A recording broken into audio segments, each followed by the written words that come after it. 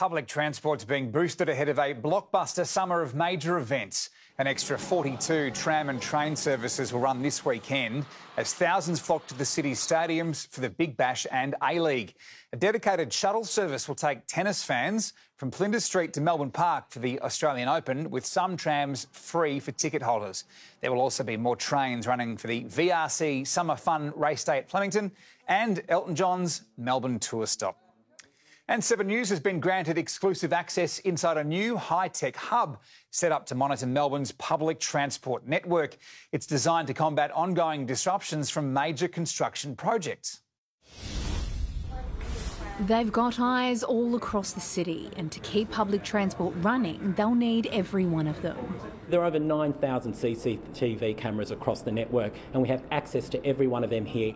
It's Victoria's first public transport disruption management centre, set to deal with the challenges thrown up by 2 major infrastructure projects. The 2 big ones are the Metro Tunnel redevelopment as well as the City Loop. But commuters need to be cut off to get them back on track. If we need to make decisions to move buses, we can do that in real time just by visualising what's occurring on the network.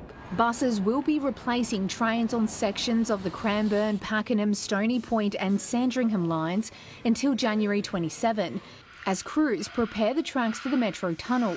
We are literally going through the biggest disruption period that we've known in this state. Critical safety upgrades for the City Loop were flagged in 2011.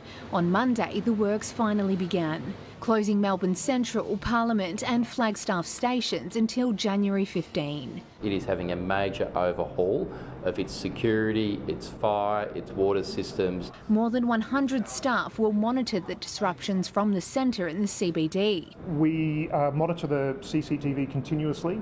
Where we see any crowding on the platforms, etc., we intervene. 150 customer service staff will also be on the ground to help commuters, and if they can't see something, they'll keep an ear out. If anybody is experiencing any difficulties, please call our helpline, which is 1800 800 007.